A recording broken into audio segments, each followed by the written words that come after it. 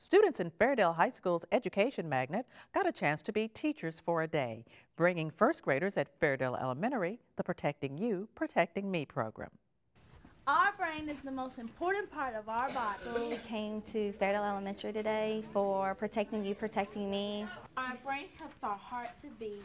We're here to tell kids how to be safe and always wear a helmet when they're on their bike or in the car, where always have their seatbelts on. Tell me, where's the safest seat in the car or a van for you?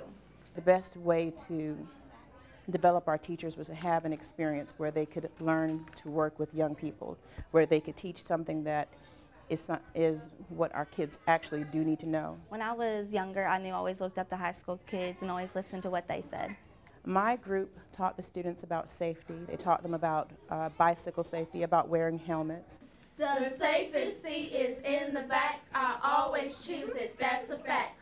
Just puppets really help get the message across, and the rap that we did, that really got them doing movements with them, and the I don't trust my life to luck, that really helped them out, and they got the message. I don't trust my life to luck. Well, they put on a show and they sang a song about never trust your life to luck.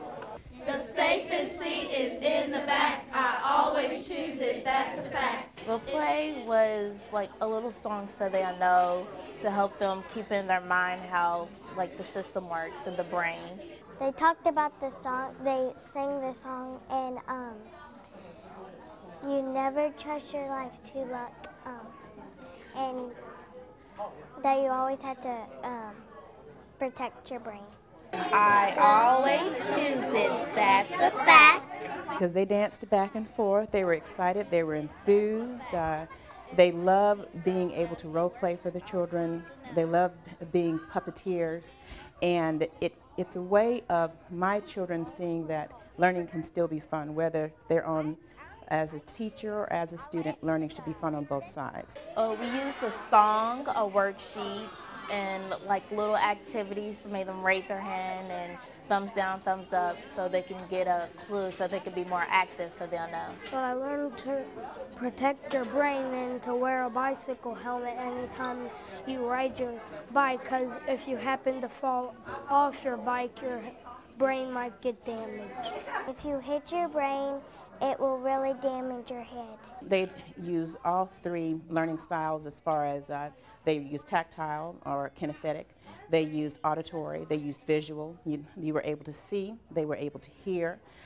They tapped into modalities, they listened to them, they played music. They listen to high schoolers because some students don't listen to adults, so they'll relate more to high schoolers than adults. I wear a bike helmet. So everybody gets some. At the end, we gave them bicycle helmets for them to play. When they're going outside to play, always protect themselves and always wear a helmet, because some kids in my group said they didn't have one. I was like, well, you're going to get a surprise at the end. And now they're like, yay, I can wear my bicycle helmet. This is a helmet, and I'm going to wear it when I get home so I can ride my bike.